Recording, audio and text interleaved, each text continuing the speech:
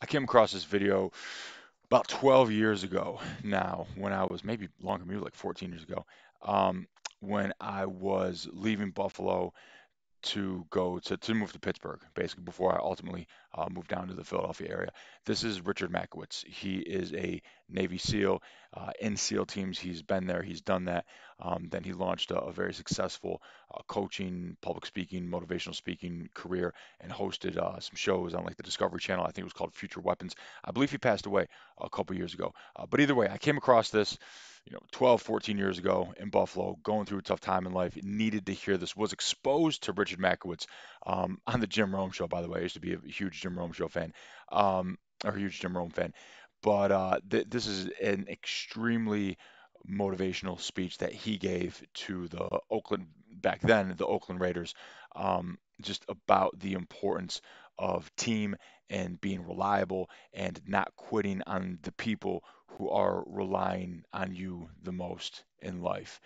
It's a very powerful message for me now as a father, who's fighting for his children. It's a powerful message, and it just reminds you that there's no quit option when it comes to this. There's no quit option. Richard has a saying, he has a mantra that it's not dead, can't quit. If you're not dead, you can't quit. There's no excuses. What are you gonna do? On days when it's tough to get out of bed, on days when things seem pointless. First, you want to pray and be thankful for the gifts of life. But secondly, you got to try to put things into perspective as best you can and make the most out of those tough days and realize that this too shall pass, and brighter days are on the horizon. Without further ado, Richard Makowitz. Hey guys. Thank you guys. Appreciate that. Thank you so much. I appreciate that a lot. My name is Richard Machowicz. I'm a former 10-year veteran of the U.S. Navy SEAL teams. While in SEAL team, I was a hand-to-hand combat instructor, a sniper instructor. I taught Mountain Arctic warfare. And if I was you guys sitting in your chairs right now, I'd probably ask me, what the fuck does this guy know about football? Okay? All right? The truth is, you guys have probably forgot more about football than I'll ever know. But what I do know about, okay, what I do know about is performing under extreme stress and pressure. I do know what it's like to have teammates count on me with their very lives. I know what it's like to perform in environments where you're facing doubt, second guessing, hesitation, the unknown. I know what it's like to focus and perform in an environment where you're under a tremendous amount of fear and you have to hit a target because people are counting on you to do so. That's something I would like to speak to you guys about. That's something I know intimately, and that's something I'd like to share with you guys today. Before I begin, though, I want to take a second to acknowledge you. Is it easier just for me to take this thing away? Can you guys hear me? Yes? All right, I don't need this. Okay? Somebody take this, please. Thank you, brother. All right. What I want to do is make this real simple. Okay? I want to acknowledge you guys. You guys are all professionals. You guys all know what the hell you're doing. You busted your asses to get here in the NFL. You're playing at the most elite level for a football player. Okay? So I want to recognize you guys for doing that, first and foremost. Okay? I want to appreciate your time you're going to give me over the next, 10 minutes. But before I begin, okay, I want to make sure that I ask for your permission to really do a good job with you, to give you something in that 10 minutes. Okay? But I want to make sure the whole team's on board for that, so I don't waste your time and I don't waste mine. So what I'm going to do is make it very simple. If you could show me by raising your hand whether you want to listen to me for 10 minutes, please do so. Thank you, guys. I appreciate that. Thank you so much. Okay? Really, what I'm going to talk about a little bit just to start off is getting into SEAL Team. What it was like to go in and get into SEAL Team. Ultimately, their job is to basically get two things out of a guy. A man who will not quit no matter what. Okay, when chips are down, when that guy is pushed against the wall, when he has to go for 6 days straight, he has to perform without food or water, he has to go 14 days in the field in Arctic temperatures, he will not quit. He will not drop the ball when people want him to fucking show up. That's the first thing they look for. The second thing they look for is a man who can put his bullshit aside, his ego, long enough to show up for his guys when they really need him. Now that has nothing to do with whether I like that guy or not. It has everything to do with what I put my shit aside for the betterment of the team, that the team can accomplish anything if I'm on board. That's the only two things they're looking for. You don't quit, and you show up for the team. In SEAL team, what's really important is I want to make this distinction. No man has ever been left behind. Shot, killed. No man has ever been left behind. Our job is, if the guy is dead, my job with the team is to go in and get his ass out. That's how much he means to me as a teammate. That is my stand. That is what I stand for as a U.S. Navy SEAL team. It's not SEAL 1, SEAL 2. It is SEAL Team 1, SEAL Team 2. Does that make sense? Guys, I need some heads to move up and down. I'm not a television, okay? All right? I know drool off the side of your face. I need you to interact. Does that make sense? Am I bullshitting you so far? Okay. So the simple thing is they wanted to hone men into that caliber. They were willing to push us. They were willing to drive us. They were willing to challenge us to that extreme. Okay? They wanted to see what we were made of. So I was told, at the time, I was 6 foot, 150 pounds. Okay? I was told by everybody I was too small. I was too scrawny. I wasn't big enough. There was no way I could do it. A guy bet $100,000 that I wouldn't make it. I can't find the guy, but he bet $100,000 I wouldn't make it. Everybody thought I couldn't do it. Okay?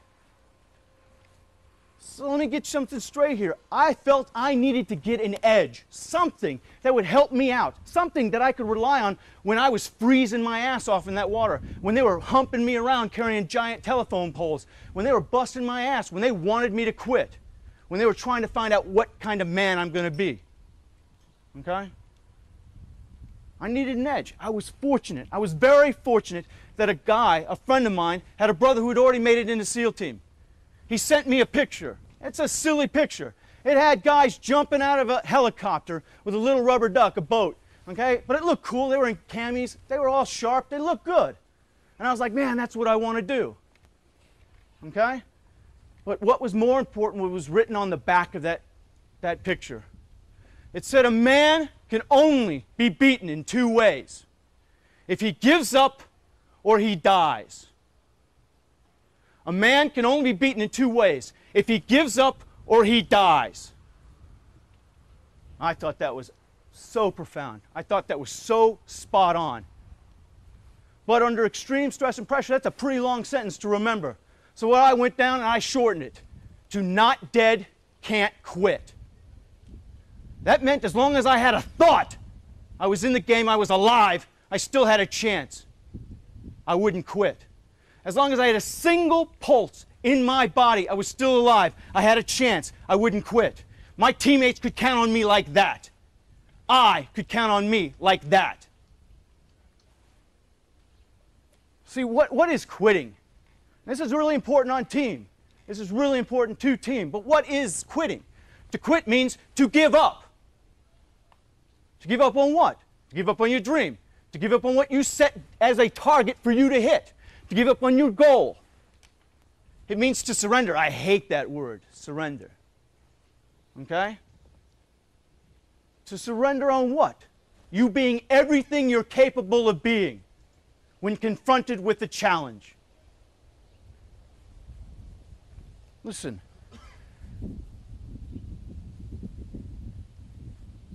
What really makes a man is how he shows up when the chips are down, when he's fatigued, when everything looks like it's going against him. How he shows up, that is what a man is all about. It is not what car you drive. It ain't what house you live in. It ain't what your friggin' shirt is. It ain't how much money you make. It's how you show up when people need you most. That's what makes you a man. When your family, when your teammates, when they need you most. That's what it's all about. But see, I want you to recognize something. The quitting conversation, okay? It's not as obvious as some people think. It's a very subtle conversation. Quitting. It starts off like this in SEAL team. Oh, oh man, this is bullshit. Yeah? Think, I got to break ice. I had to ski in minus 65 degrees below zero weather to get to a place where I got to break the ice to get in the ocean and then dive on a submarine and drop a bomb off on it. I can't tell you right now when I'm getting there, I'm telling you it's freezing cold. I'd much rather be at home in a bed with somebody, a female, okay, all right, drinking something, chilling out and having a nice night.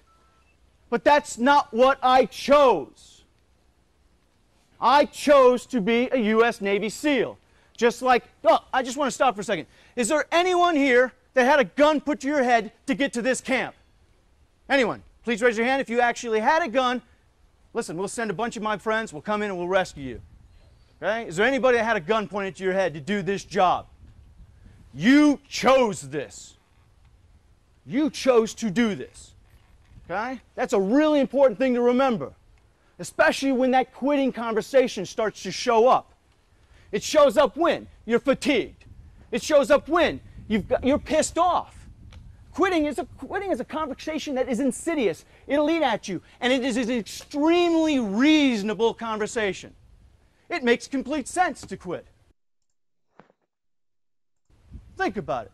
SEAL team's basic job was always impossible, right? My job was what? To jump out of a perfectly good airplane, to fall into the ocean, okay? Get in the ocean and swim 7 miles with a pack. Then I put that pack on my back, I hump through the desert or the jungle for 20 miles to get to a place where some motherfucker wants to shoot me. That's stupid, right? Oh, and I forgot, I got paid $24,000 a year for this job. For some of you, that's a watch. Okay? All right? But I love that job. I love that job. I always felt like a man after finishing that job. To go through adversity, to face those challenges, to move through all that molasses, that drag parachute of doubt and second guessing, that drag parachute of that quitting conversation, that insidious conversation that tries to diminish you and what you're capable of being. That is when I felt the most complete as a man, when I challenged myself. Not dead, can't quit. Not dead, can't quit. It's just that simple. People want to make it more complicated. Listen, if you ever hear one of your teammates talking about blaming somebody, the coach this, the coach that, my teammates are this, the environment's like that, the league is like this, let me tell you right now, that is the beginning of a conversation called quitting. Quitting on yourself, quitting on your teammates. Okay? That's where it comes from. It's a very simple conversation, but it sounds completely reasonable at the time, and you can get a bunch of people to agree with you. Right? Accomplishing your mission, hitting your target no matter what, that is completely unreasonable. It goes against logic. It goes against odds. It goes against reason. You said you were going to do it, therefore no matter what, you will do it. No matter what. See? Hitting your target, working together as a team, that's all about being unreasonable. Not finding an excuse not to be part of a team. Not finding an excuse not to accomplish your objective. That's the truth. It's just that simple. So, I want to speak one quick second more about team. All right? People say there's no I in team, okay? But guess what? Is there anybody here that doesn't want to be the man when somebody points the finger and say, you know what, I can do it. You can count on me. You can count on me. If you need something to do, you need the impossible done, that's what I thought about in SEAL Team. That's why I became a sniper. That's why I went into all these things. That's why I taught hand-to-hand combat. That's why I taught land, mountain, and Arctic warfare. I wanted to be the guy the skipper could turn to and say, listen, we need a guy who knows what he's doing to go here and do this job. I wanted that. I wanted that with my family. I wanted that with all my friends, that when they needed something, when the chips were down, they could count on me. They could point that finger at me. Who do you want to be? Do you want to be the guy that when the chips are down, they can point that finger on you and they can point it and they can count on you to get the job done? That's a question. I don't have the answer for you. But I want you to get this. Inside a team is a very simple thing. It's very subtle. They say there's no I in team, but there is at me in team. It's subtle. It's not obvious. See, the team comes first. At me is second. But guess what? If you need somebody, do you want to be the guy they can point that finger at? Coach, point that finger at me. Buddy, you point that finger at me. Teammate, you point that finger at me and I'll deliver. Do you want to be that man? Or are you going to let your excuses, your quitting conversation get in the way of what you're truly capable of being? When the chips are down, when the odds are against you, when it seems impossible, you've got every reason to quit. Are you going to be the one that has the guts to show up? Are you going to be the one that has the guts not to quit? We'll see. We'll see. Thank you, gentlemen.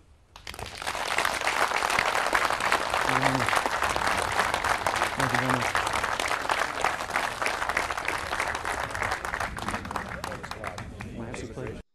Blessed my life over a decade ago. I hope it blesses yours. Talk to you guys.